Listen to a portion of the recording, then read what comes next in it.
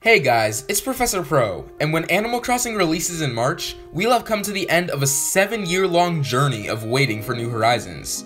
Or as 2017 me would have called it, Animal Crossing Switch. Or as 2014 me would have called it, Animal Crossing U. It's crazy to think about how long we've been waiting for this title, begging for Nintendo to show it off at every Direct and E3. And now it's almost in our grasp. So, because we're so close to the game's release, I knew what I had to do. One last wish list. I really didn't think I had that much to talk about, but before I knew it, I was making a 30 Things I Want video. So, without further ado, I present to you my final Animal Crossing New Horizons wish list. Number 1. Cooking. Anyone that has stuck around this channel for a while knows that I absolutely adore the idea of cooking in Animal Crossing. I've made multiple videos on the subject, and I truly believe the addition would add a ton of charm to New Horizons. Instead of just asking for apples every 2 seconds, animals could instead ask for an apple pie. A fruit salad, maybe. Using fish, fruit, and other ingredients, such as honey from beehives, would allow for this to be a very easy process, especially because of New Horizons' crafting system. Number 2. More nighttime events. I know I'm probably in the minority here, but my favorite time to play Animal Crossing is actually during the evening and night, from about 5 PM to midnight. It's when I find the games to be most relaxing and laid back, which is unfortunate since there's usually not much to do when half your animals are asleep and the stores are closed. I just want a little more to happen during the night, enough to make more people want to stay up and experience it. Whether that be my KK Under the Stars concert concept from a while ago, or something else entirely, I'll be satisfied. Number 3. Rossetti getting a meaningful job. I love Mr. Rossetti. In fact, I'd go as far as to say he's one of my favorite Animal Crossing characters. So to see him kind of reduced to an optional character that you have to pay hundreds of thousands of bells to get in New Leaf was a little sad. He's getting a new job in New Horizons, so hopefully he finds one that allows us to see him a little more often. Maybe being in charge of construction like I suggested a while back. Number 4. The On-Island. One of my most wanted features in New Horizons is for there to be some sort of online area for players to interact that isn't someone's island. Cleverly named the On-Island, because I'm a genius, this area would be a little market where players could hang out. The market would allow for many different purchases, the most important of which being patterns that players made themselves. This would be an easy way to get around the Switch's lack of a camera capable of reading QR codes, as well as creating more incentive for artists to be creative, since they'd be rewarded with bells if players liked and bought their design. Number 5. More animal personality. The animals in New Horizons definitely need more depth than in previous games. I want animals to actually feel like they're different based off their personalities. Maybe instead of the jock animals telling us they love working out for the 80th time, we can actually see them going for a jog around town on a hot day. Also, animals need more to do that doesn't revolve around just standing around. We've already seen a glimpse of this with Butch in the September trailer, so if we could get more cute stuff like this, I would be very happy. Number 6. Different paths. Nintendo finally giving us a path-making tool is amazing, and I can't wait to use it, but I feel like if it was the only type of path available, a lot of towns might start to feel a little samey.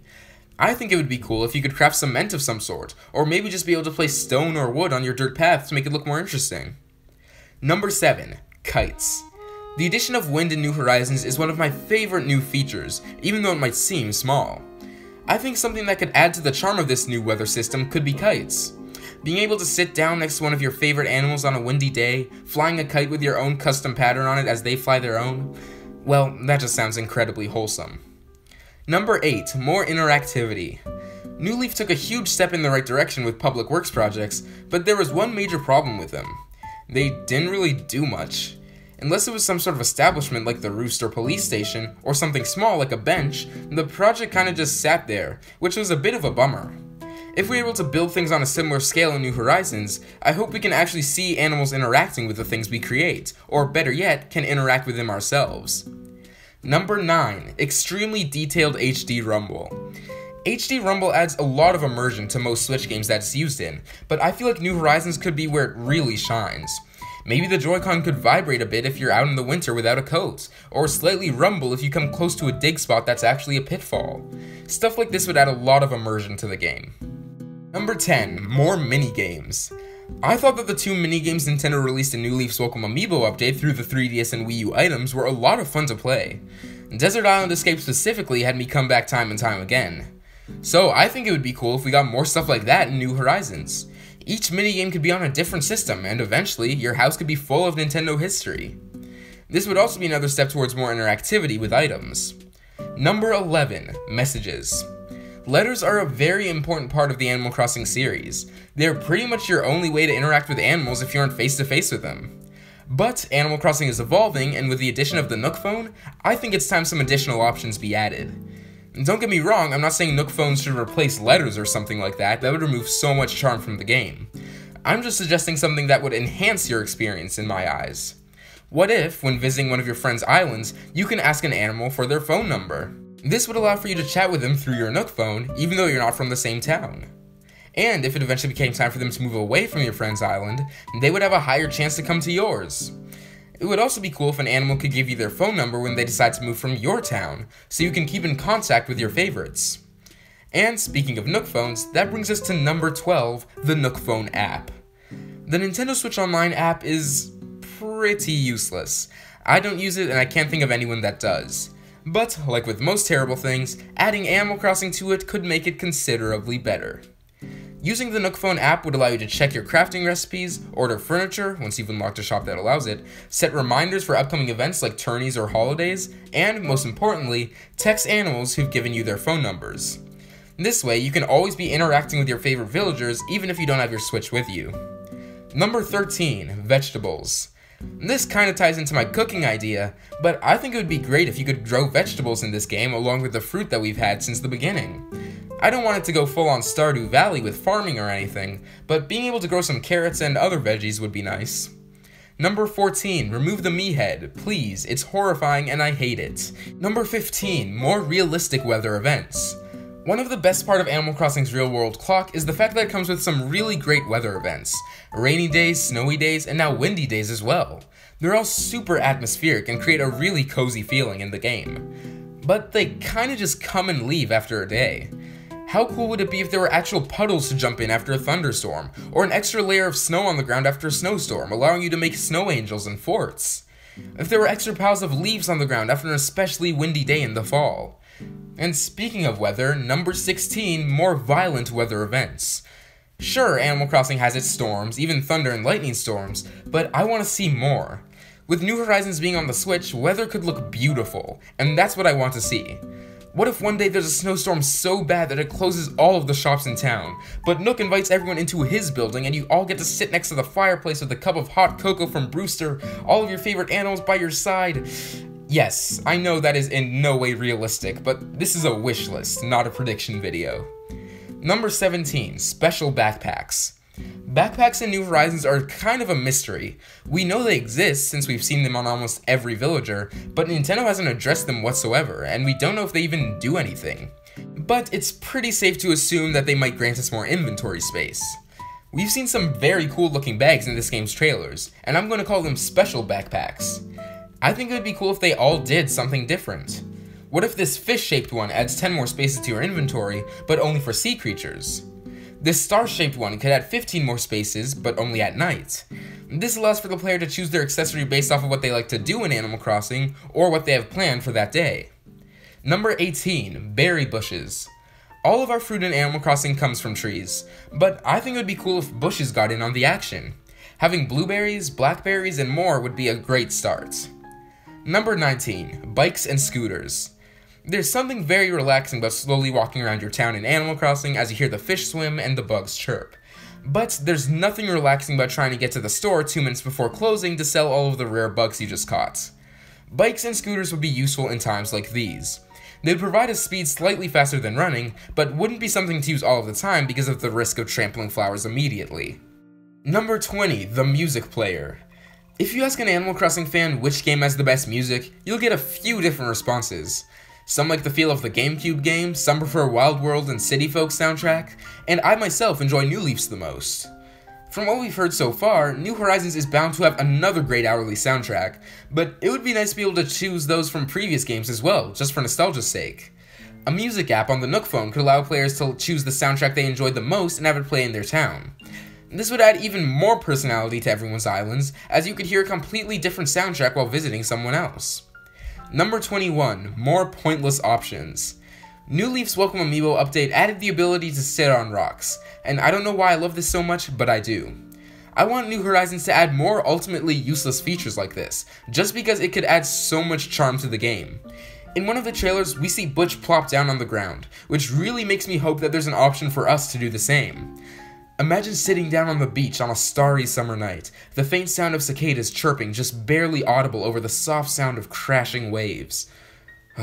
Doesn't that sound amazing? Number 22, the Wishing Well. Like I've said before, I personally think the tedium of Animal Crossing is one of the things that makes it enjoyable, which is why I don't do things like time traveling.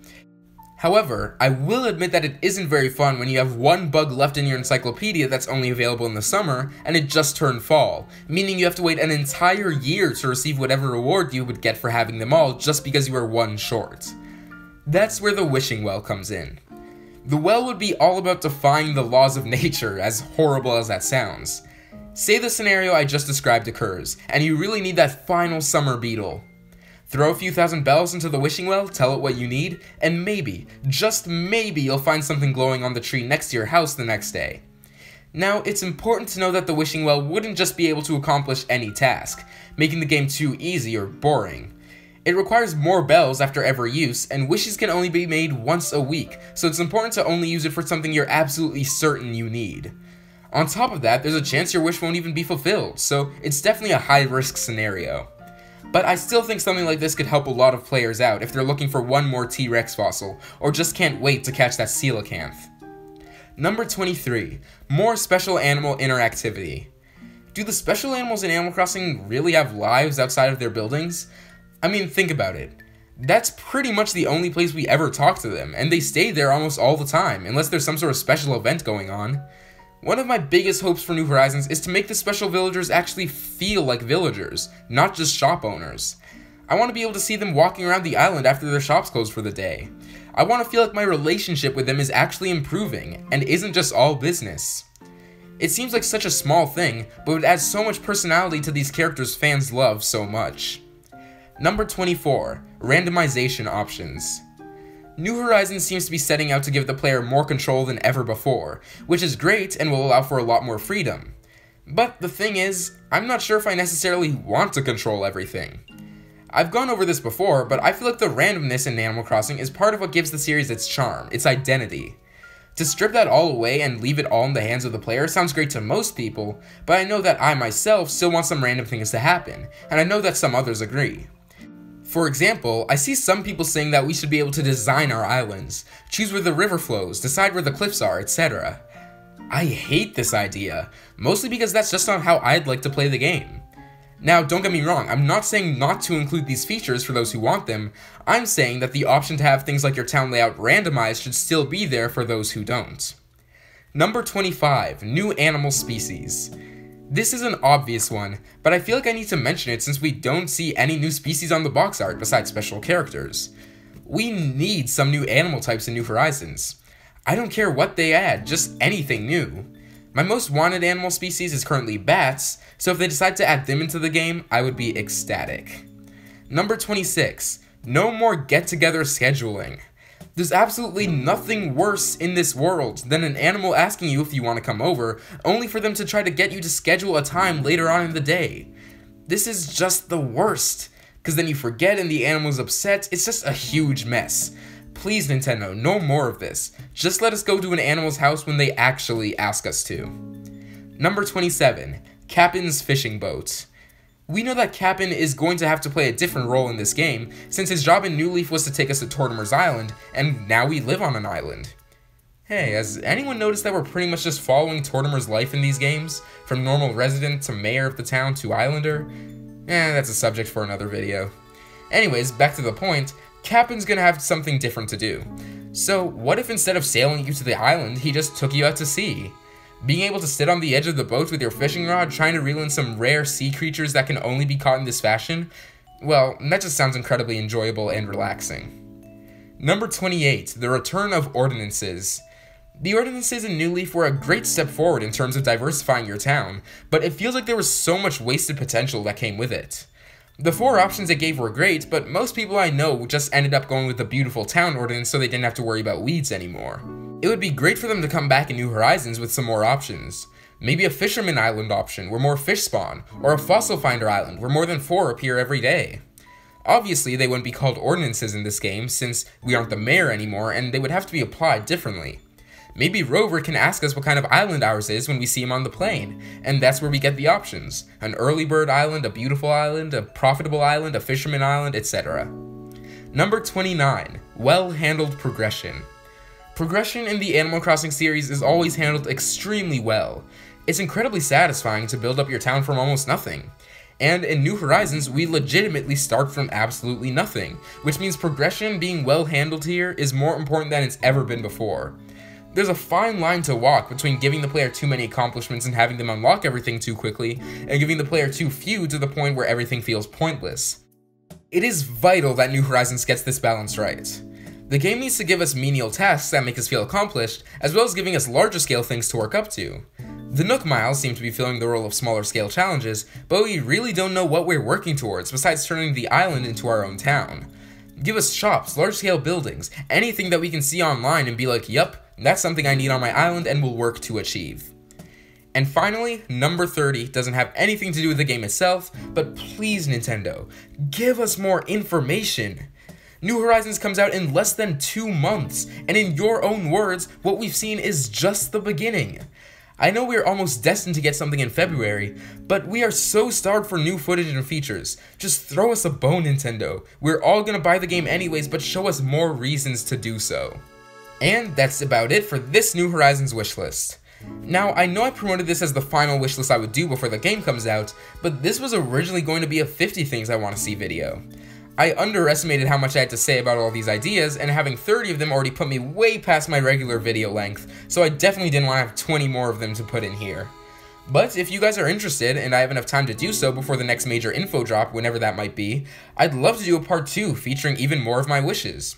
So, as well as telling me your own personal hopes and dreams, let me know if you want to hear more of mine in the comments below. This was certainly a lot of fun to make.